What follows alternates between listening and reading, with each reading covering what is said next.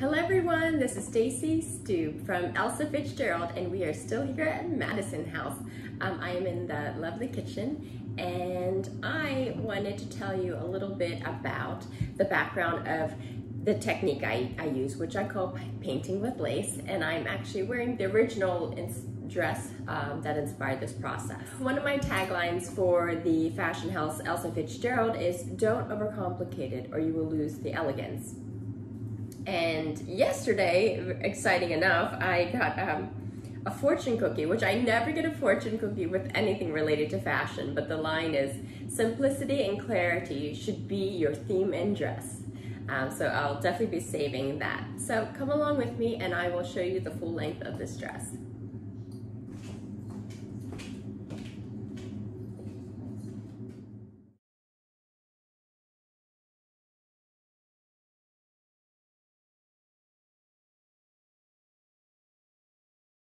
We have here the two dresses that I have been working on, but right now I'm wearing the original Betsy dress.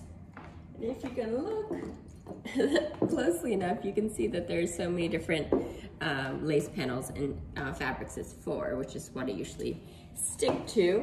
And so where did the painting with lace process come from?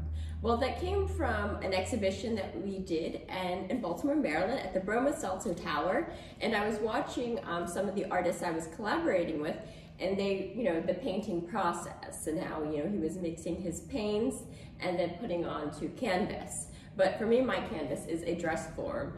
And I just thought, why not have a play? So I brought some fabric back from the Philippines from some social impact work that I did. And I began to cut it into pieces and then putting it onto sort of my equivalent of a palette. And then I started to pin it onto the dress form and moving it around. And then eventually using the invisible thread that then goes back and sews it together. It was actually my way of sewing, because I'm not technically as strong in terms of, construction, and that's my journey of learning all those methods. I even created a school so I can find teachers to teach this to me and to many other students that are interested, and that's called Sew Bromo.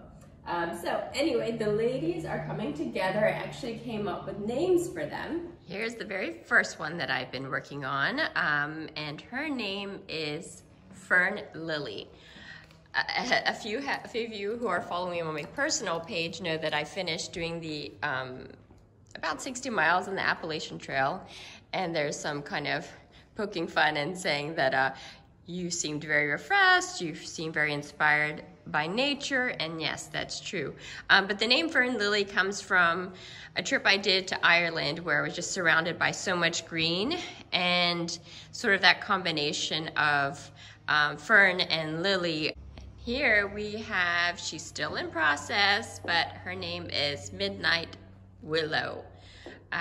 There was a singer named Mariah Bonar. She was doing a rehearsal. She's a French, well, she's from Baltimore, but she sings a lot of French cabaret music and jazz. And she was singing a song about midnight and a weeping willow, which is one of my favorite trees. So I've decided to call this little lady Midnight Willow. Thank you so much for all your questions. I hope to answer them here. So one question was, where did the name Museum Dress Collection come from? And it came from this little lady here. Her name is the Duchess of Baltimore. And I actually made her in a museum in the Garment Loft in Baltimore. Same process, hand cutting and sewing. And what was special about that is that particular museum, it was modeled after an old garment loft, and it never had a garment made in it. It had all these old sewing machines.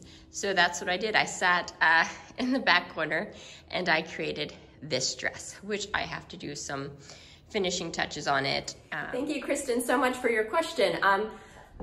Kristen asked what's going to happen to the dresses after Sustainable Fashion Week. Well, I will carry on to complete a total of 6 dresses for the Royal Kabaya Museum dress collection, and that will travel to Bali, Indonesia first and do a sort of a temporary exhibition showcase, and then that will then go to Jakarta, Indonesia. Details will come up once everything is finalized with dates and everything. Thank you for joining me here at Madison House, and I look forward to sharing more of this journey with you. And feel free to also add comments and questions, and I can answer them in our upcoming videos. Have a great day.